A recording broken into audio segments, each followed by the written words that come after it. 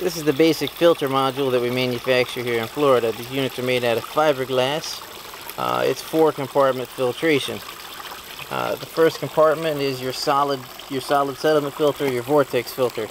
As water is pumped up from the pond in our setup, it is pumped into here.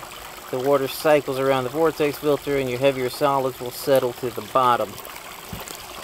Once they've settled to the bottom, they may be drained off, make like a fish tea to fertilize your ornamental plants. Our design is a bit unique, and we've modified the sides of the Vortex filter to push solids towards the center. One of the design flaws that we noticed in other Vortex filters was that the sides were very, very smooth, and the theory was they would drag along the sides, slow down, and sink to the bottom. Unfortunately, that's not always the case. They end up getting tossed out the edge right there. So our system actually pushes the solids directly to the center. And I'm not sure if you can see this in our video, but there's actually a vortices all the way around the edge that pushes the solids directly to the center where they'll fall.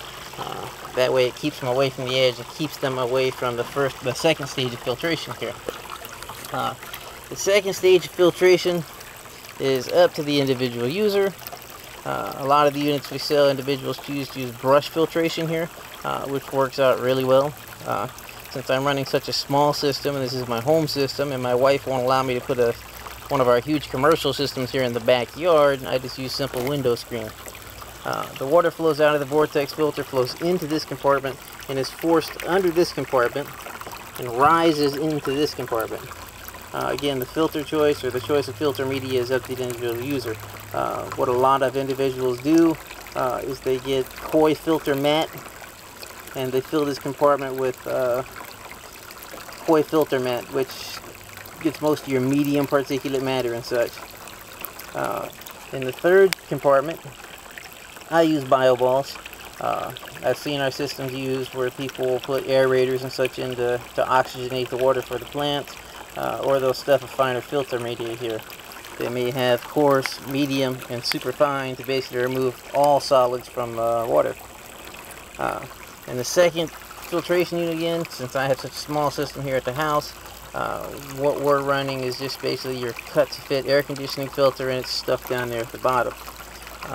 After the water travels out, travels down, travels up, travels over and through the bioballs, it gravity feeds out into the back of the system here and back into the plant grow bed.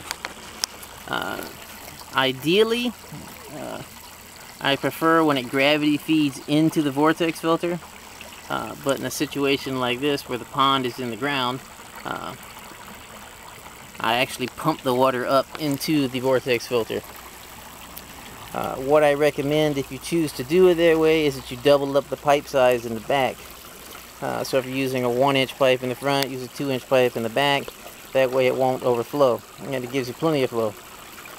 What I run is basically a mag 12 in the pond over here, which is pushing water up and into the Vortex filter. There's our pump, pumping the water up and into the filter where it's filtered out. Goes through the various stages of filtration. Gravity feeds out the back and into the grow bed. A very simple setup. The filter works like a champ. Again, the choice of filter media is up to the individual user. We manufacture the fiberglass units here. If you have any questions, feel free to comment on this video. I answer as best I can. Units are purchased, don't come in cami. This is my home unit, so I chose to camouflage it up. Generally they come just green fiberglass with a smooth gel coat on the inside, so the inside is nice and smooth. One more time. Water comes out of our pump.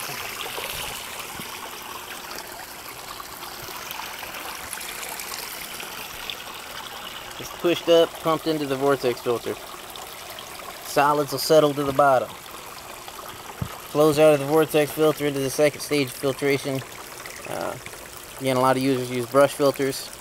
Flows under here, rises here. Flows over the divider into the bioballs, and gravity feeds out into the plant grow bed. Thank you.